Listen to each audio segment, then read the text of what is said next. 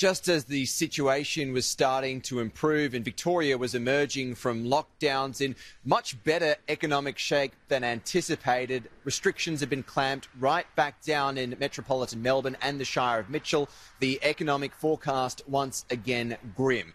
Unemployment is again forecast to hit peak at 11%. That's after it was revised down to about 9% again once we were seeing that better economic performance than anticipated. It is once again that peak of 11%, an extra 270-odd thousand people out of work, as well as that gross state product expected to be impacted by 14%.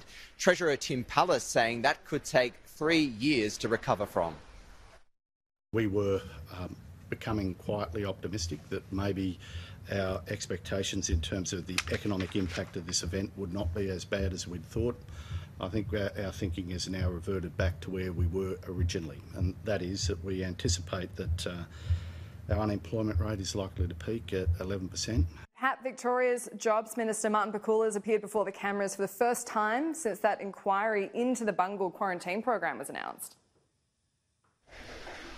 That's right, Annalise. Martin Pakula, the Jobs Minister here in Victoria, his name is one of several being thrown around as to who exactly is to blame for Victoria's bungled hotel quarantine program. Of course, we know that infection breaches from that program, which was being run by private security guards, are to blame for a substantial number of Victoria's second wave of cases. Now, when asked if to what extent he was involved in the planning and rolling out of private security guards for hotel quarantine, he simply pointed to the inquiry and said that he didn't want to prejudice anything the inquiry might have to say. When pressed, though, he did concede that his department, the Jobs Department, was one of many involved, at least, with the management of contracts with private security firms. He also categorically denied the assertion that he chose private security guards instead of perhaps the ADF or police because of his links with the union representing private security guards, the United Workers Union. Here was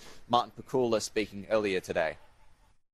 What's your response to some accusations about your links to your old union? Is that what's your response? Well, that one I have dealt with, and the reason I have is because it was a direct assertion of